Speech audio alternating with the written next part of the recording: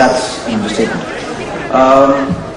How would it be if we had with us here Harsha Bogle, Ravi Shastri, Ian Chappell and Tony Gregg?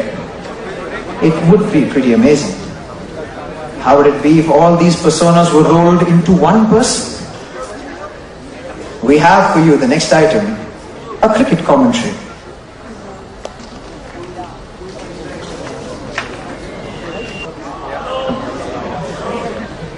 Yes, welcome back to the Chathuranga Stadium here in Bangalore for Australia's reply in the match number 1 of the Pepsi Cup series between India and Australia.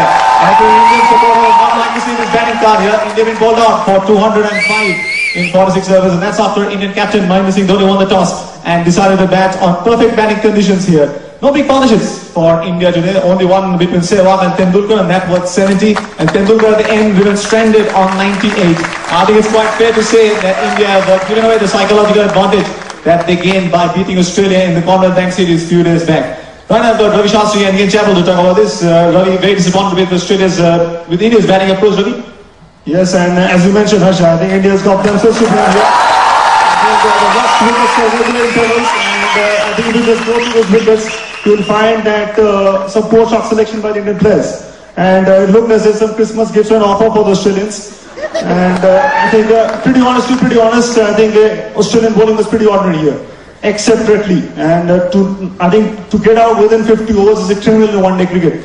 And don't forget, India not only wasted the chance of playing those 24 balls, but those overs were to be bowled by Simons and Clark. So if India could have just played common sense cricket, smart cricket, they could have got to 230, 240, which could have been competitive here.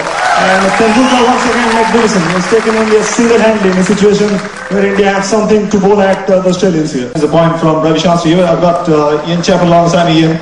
What was the game plan, do you think, Ian, had before this match? Well, I don't think India had any today. India were 74-1. And all it was required for the middle order for India was to support Sachin Tendulkar, who was once again looking in prime form, and give India a respectable total. But, well, I think they were once again in 2020 mood, and that's got downfall today. So, Ravi, Australia got wonderful fielding side, but I'm happy with the way how Ponting manages resources today. Yes, smart captaincy from Ponting. I thought he shuffled his bowlers very well. And just when Mahendra Singh Dhoni got out, he brought back his premier fast bowler, Redley, and he got to 2 wickets. And at the end, he didn't have to bother for those 4 overs that were to bowl by the part-timers. Yes, that is what Ravi Shastri and Ian Chappell has to say. Yes, it's one-man show for India in this batting department here. Tony Gregg is down the centre with Little Master Sachin Tendulkar. Yes, thank you very much, Harsha. Well, I was listening to you guys, and I can tell you that this match is not all over yet, my dear. Well, Australia has struggled off right against the Indians, and boy, if India can pick a couple of early wickets, who knows, this could well turn out to be a tight one.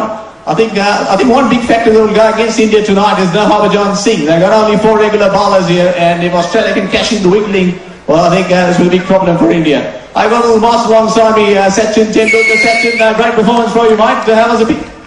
Well, I thought it was good.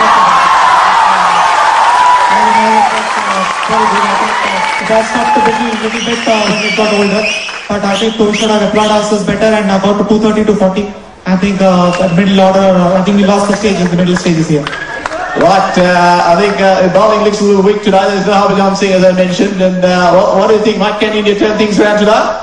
Well, I think we got a good new ball bowling attack, Ishant Sharma and Srishant. So if we can bowl in the right areas and take our wickets and catches, then I think we could have still a match on our hands here.